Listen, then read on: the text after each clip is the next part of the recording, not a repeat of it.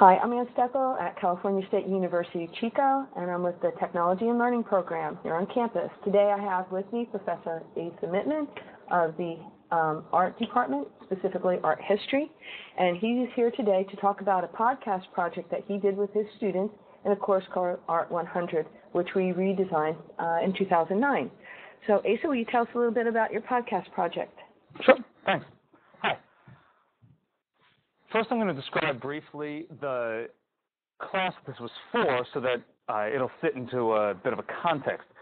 This was a new online version of Art 100. Art 100 is the art class, the art history class, art appreciation, art interpretation for people from the other side of campus. It's the one art class that an engineer might take, that a biologist might take, an economist might take. And so its goals are very specific, as I see it, and very different from the rest of my courses, the courses that are designed for my majors.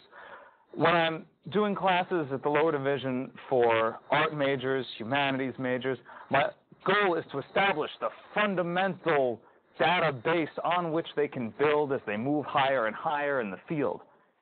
These students who are taking 100, by and large, are not going to move higher in the field. Those that do will then generally take 101, 102, and then go into the upper divisions. This is essentially a one-shot deal. This is a class that will be the sum total of the art background that these students are going to get before they graduate from college. So rather than hammer them with names and dates and places, lots of rote memorization, instead I work on developing skills because, to be honest, they're going to forget that Imhotep was the royal builder of the first of the pyramids, the earliest named architect that we have. They won't remember that he designed King Djoser's step pyramid. What they will, I hope, retain are skills that they can take with them. So my 100 class has a few basic goals. The first, and this is by far the most important, is to make them love art. That may sound ridiculous, but that is actually my goal. I want them in the rest of their life when they travel to think, I should go to that museum. I should see what's there. People go to New York and don't go into the Metropolitan. People go to Paris and don't go into the Louvre. This kills me. So the first thing I want them to do is just catch the bug of it. I want them to love it. I want them to go back. The second is I want them to feel comfortable once they go in. A lot of folks these days find art very alienating. They go into a museum, they don't know what the hell to do. How long are you supposed to spend looking at a painting? What angle are you supposed to use when you're looking at a sculpture? People don't know. It's a very alienating atmosphere, the modern museum, for a lot of people. And so I want to give them the tools which will allow them to confront art, deal with it, to break it down, to get its basic fundamentals. This is more important for this class to me than that they remember the name, date, and place of every object in the corpus of world art history. So what I did was I designed a class which is designed to focus aspects. And if I could get my class now. Yeah.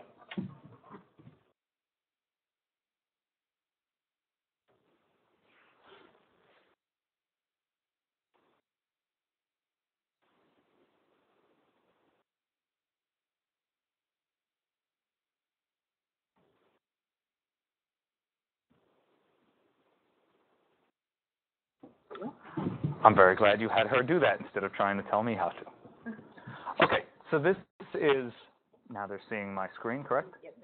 Great. This is the homepage for my course, which is Arts 100, Art Appreciation, Multicultural Perspectives. And the basic layout of the course is that they have a series of online recorded lectures that cover first basic technical details like how to interpret line and shape and color, symmetry, balance, composition, and also in architecture some basic structural things. Why does a post and lintel stand up? Why does an arch stand up? What is a dome? These kind of things. And then some basics on how to interpret art. How do we draw meaning out of any kind of art? And then it goes into themes.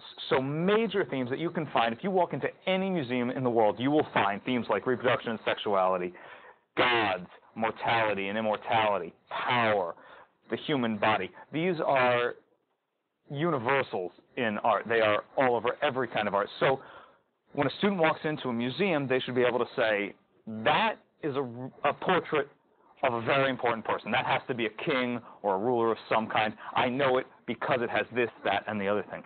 And so it's not so much about saying, oh, that looks like early Baroque art to me, but rather about saying, I know what to do with that piece. I know how I'm supposed to feel in front of that piece. And so the students listen to those lectures, and then I go to the course calendar. This course lasts around in January.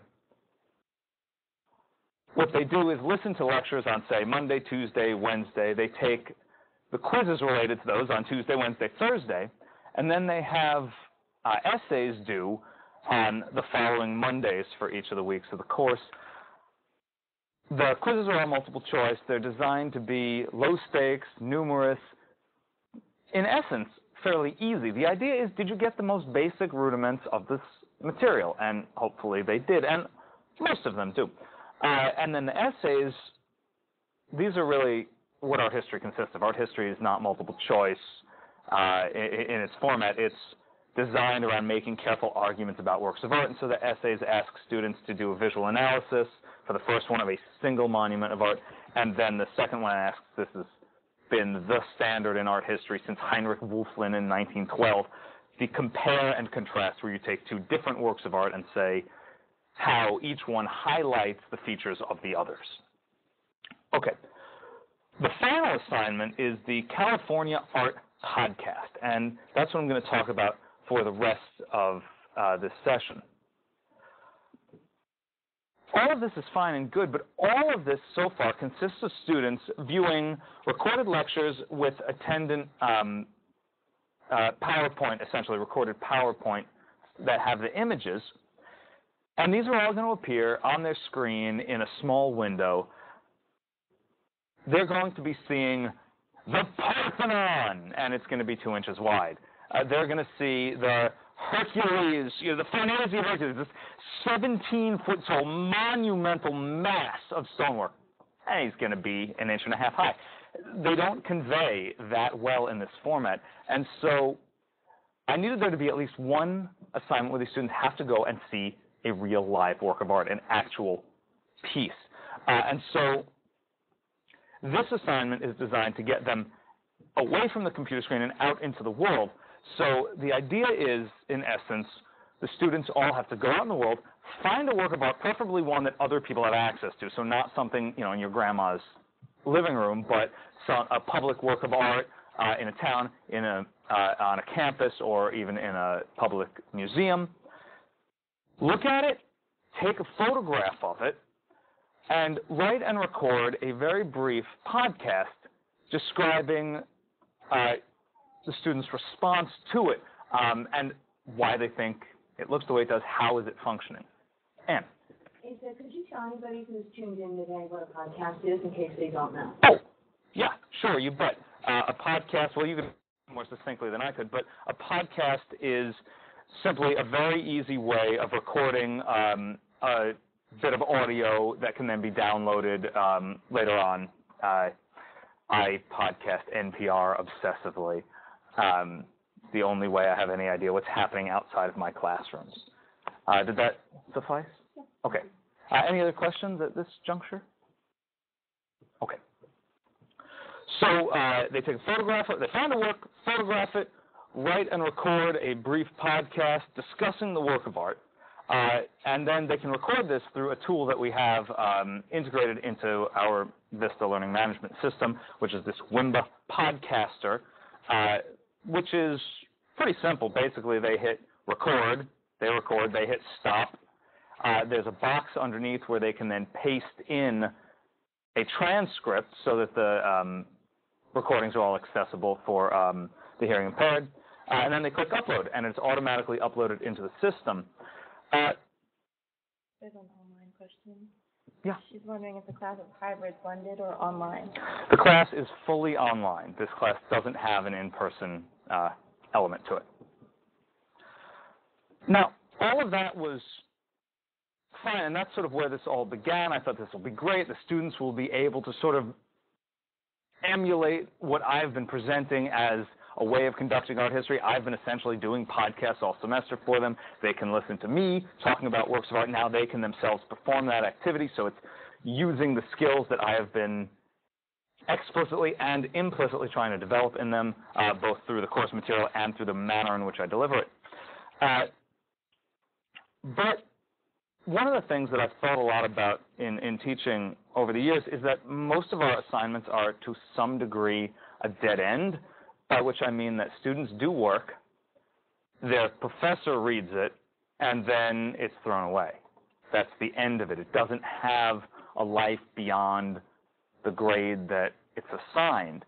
And so I think this doesn't lead to really a great deal of investment on the part of some students because they know it's not going anywhere. So I've been trying to think of ways in which classwork can extend beyond the classroom environment. And so that's where, in conversations with Ann Steckel, we came up with the idea of making these publicly accessible. And so what we used was a very easy to use website development site that lets you build websites more or less instantly, called NetVibes. And what it lets you do is put in these little plugins, these little windows, however many you want, and with fairly varied content. And so the first thing we did was we put in an RSS feed, which takes the podcast that the students have recorded directly out of the Vista page and puts them up onto this publicly available site. The Vista site is closed. Only people enrolled in the class have access to it. This, anyone in the world has access to. So that lets their audio be available, but the audio pertaining to a particular work of art is not very helpful without the work of art. And so the next thing we did was add a Google Maps insert, which allows the students to tag the specific location where they saw the work of art and upload a photograph that they took of it. And so if we click through, for example, we can see Statue of a Stone Woman by Shannon Darcy. And then if we take a look, we can see, not surprisingly, a number of our little pins are located in Chico because that's where a lot of the students are from. But we could zoom in and in and in, and you can see that over the course of the 2 runs that I've had of this class, a great deal of the public art in and around Chico is starting to be photographed and podcasted. So what this site allows anyone to do is log on, look through the works of art either by listening to the podcast first or by looking through the photographs of them, and you can find them just by clicking from pin to pin. These are the 3 Native American women. They're actually just behind my building on campus. And then also, then they can listen to the audio, which you do simply by clicking play. Let's see if we can.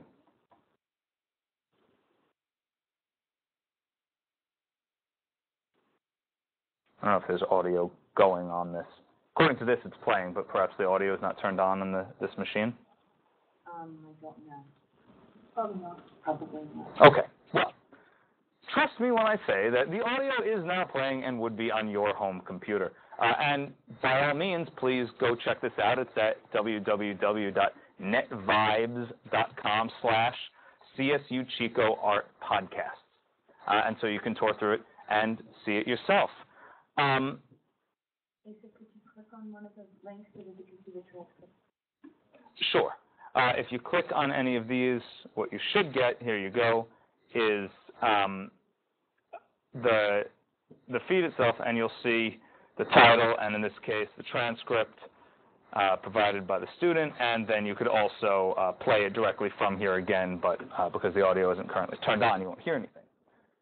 You can see the bars are going. So, yeah, that allows anyone access to this. This was something we worked on in the class as a whole to provide access for as many people as we could, and one of the main ways we did that was by including transcriptions of all of the lectures and these transcriptions of all of the students' podcasts as well. So the result of this, at least I hope, the result of this is a greater degree of investment on the part of the students who are who know that they're doing something which will go beyond just the classroom. And the assignment couches it in exactly these terms. They are going to be representatives of our campus. They're going to be providing a resource which is labeled with the CSU Chico name, and we want them to represent well. And I've been really impressed. I think that the students have done a wonderful job in making these. The other result, lo and behold, is something that seems like an actually useful entity. I was pleasantly, absolutely flabbergasted and shocked after the first run of the class when I saw that the Google map had almost 3,000 views. Now, this class had about 50 students in it. They could each one have only clicked through so many times. So clearly this represented a lot of people who were not students. So then I ran the class again, another about 50 students, and now we have almost 5,000 views. We don't know who these people are. We don't know who's viewing it, but we do know that somebody out there is clicking in, somebody is using it. So my hope is that over time, as I run this semester after semester, what this site will become is essentially a digital archive describing a great wealth of the public art available in primarily the North State, but California, and even if we were to zoom out and out, we would see other locations throughout the world. See how far out we can get.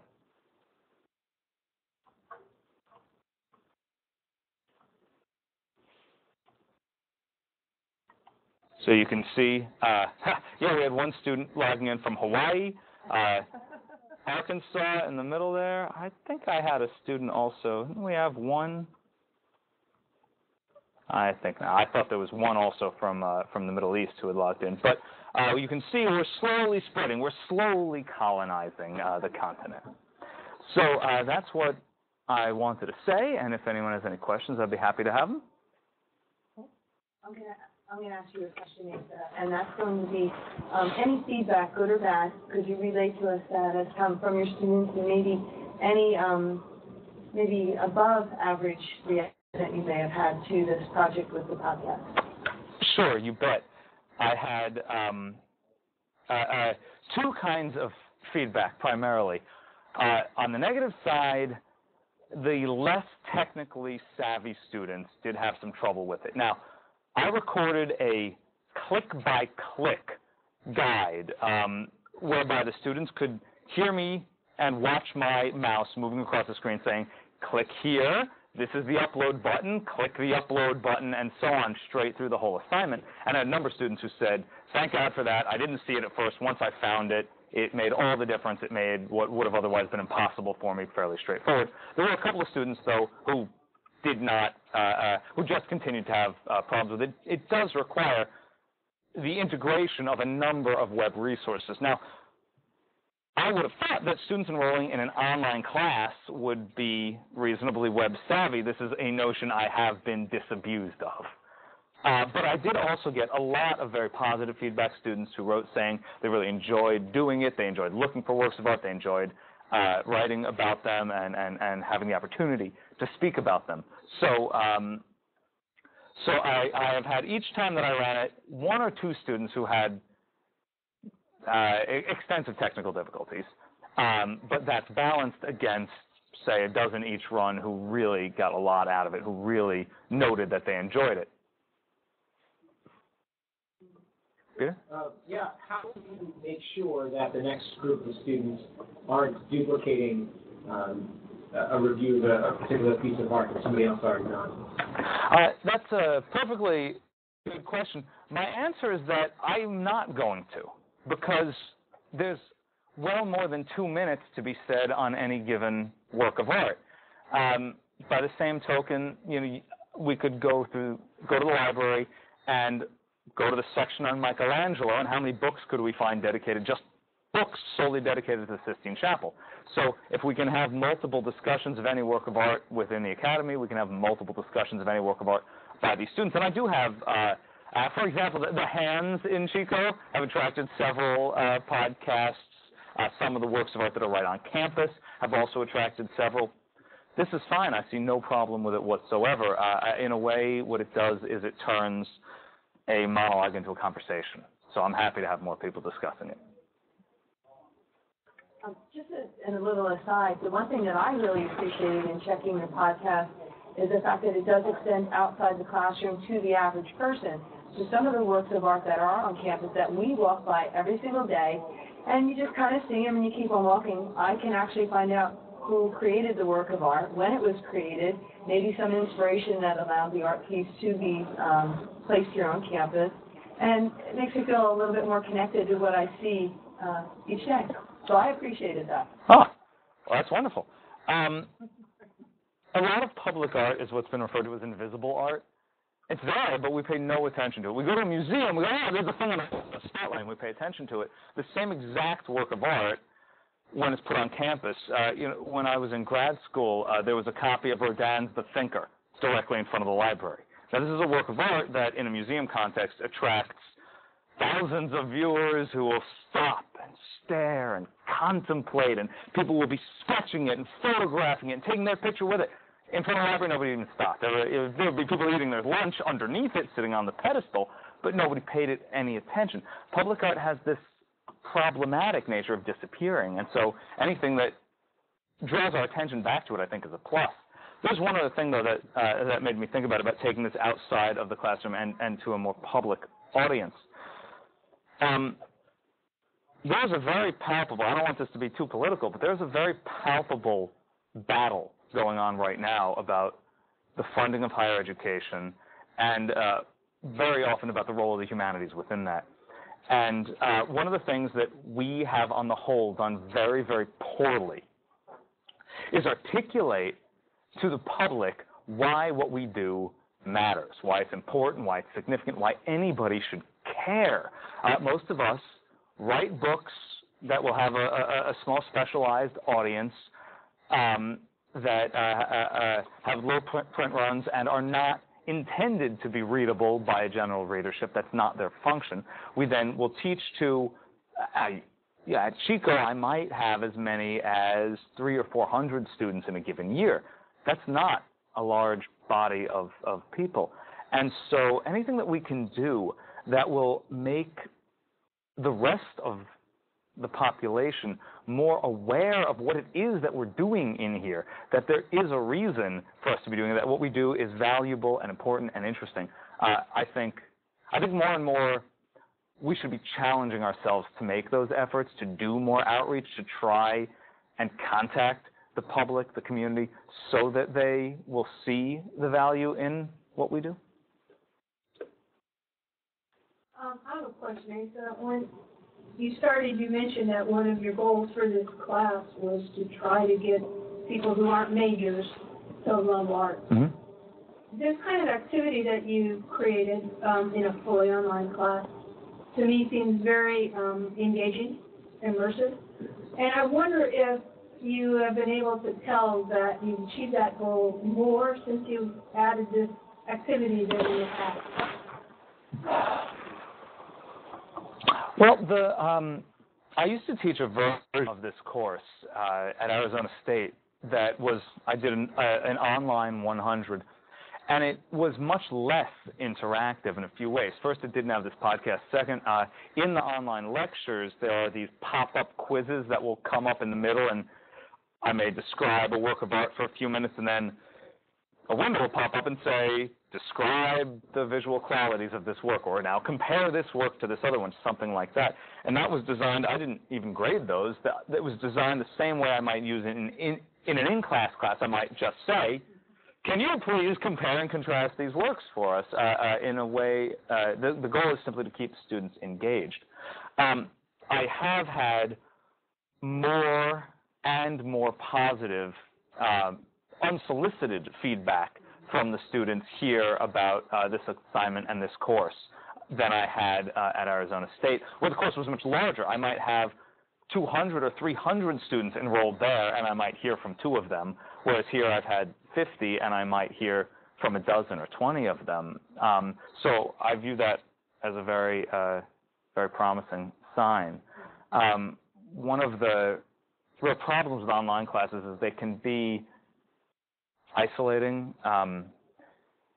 the students are just off there. They don't know who you are. And this was the reason that for this class, I recorded the first lecture of the class. All of the lectures are just the works of art and my voice.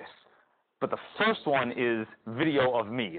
Nobody really needs to look at me any more than they need to, but this humanizes the class. I used to get students who would say in the at ASU, I would get emails, "Dear Miss Mittman," and I thought, this should clarify the situation. But I said, I would ask them, didn't you notice the voice on the recordings? And they said, oh, I figured that was just some actor, and, I didn't know that you were a guy. Okay. I don't care whether they know I'm a guy or not. I have a last name which begins in A, which ends in A, and so that means in this country I get all my mail to Miss Asa Mittman because nobody can fathom a name that ends in A and isn't female. So that doesn't bother me. What bothered me was that they clearly just had no idea that there even was really a professor. They had no idea who I was. They didn't think that there was a real person out there talking to them. And I think that this humanizes that a lot more. Now they know who I am. There's a face behind the voice. The other thing I'll say is, on that note, when I was recording the podcasts, in a way, it's completely distancing, right? I'm not in the room.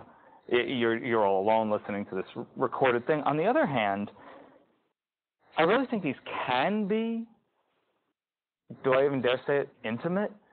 The thing is, in a classroom, you might have 20, 40, 50, 120 students, and it's me and all of them. Whereas here, it's just me and you. That's it. And these students who have got just me on their headphones in their ears alone in their room are going to have a very different experience. Essentially, these are one-to-one conversations, not one-to-many, even though many people could be listening to them simultaneously. So when I was recording them, I tried to bear this in mind and tried to modulate the ways that I was speaking in order to convey a more direct person-to-person communication. Whether I succeeded in that or not, I don't know, but I will say that that was at least a concern. I think it's something people should bear in mind when they're trying to record these lectures.